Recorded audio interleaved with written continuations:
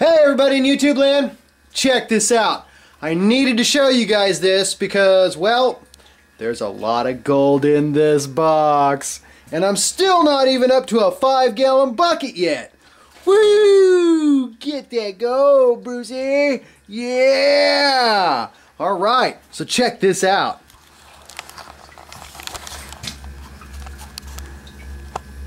I know there's a lot of reflection from the water, and I was trying to get that water to tone down a little bit so I could get in here and zoom it down and y'all could check this out with me. Look at this. Holy cow. Look at that nice crystalline piece. You know, and a lot of what you're seeing here, people, say like those brownish colored pieces, that's actually tungsten. The place that I picked up all this ore from was from a mine up on the mountain, and look at all those little pieces. Holy cannoli. And at this mine they mined a grip of tungsten, and I do mean a lot. The military back in the 40s went up there and had shut down all the mines in Alaska, if you guys remember, all you old timers. And they shut down all the mines in Alaska, and what they did was started mining, opened up a couple of mines that were producing a very significant amount of tungsten.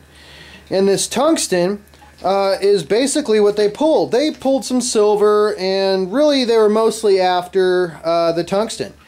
And I mean, they pulled a grip. And what you're seeing here, let me get down in here and show you, and you guys are probably going, wow, what are all these black specks? Well, these black specks are actually tungsten ore from wolframite. And there was a lot of scheelite at this place. So what we're seeing here is really, I mean, there's a lot. So say you look at these blackish type streaks, a lot of that is black sand, but most of it is tungsten. And that's why when we get up here, you start seeing more brown.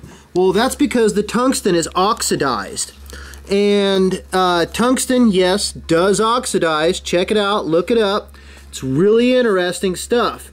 When you start really getting into it and seeing what it's all about, reading up on it, I mean, there's not too much out there, but, you know, America needs to reopen a lot of their tungsten mines, because then we can actually get in there and get tungsten, and miners like us can get in there and make some extra cash.